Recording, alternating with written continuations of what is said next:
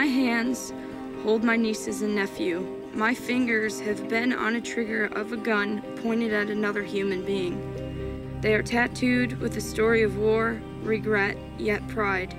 My knuckles read vet to show the world the sacrifice I made for them, to show them I would have given my life for them. They took an American apple pie cheerleader and made it very difficult for her to function in society. They put me on the cover of Army magazine when I was in Iraq, and they made me and my friends the poster women, and I never wanted that role, ever.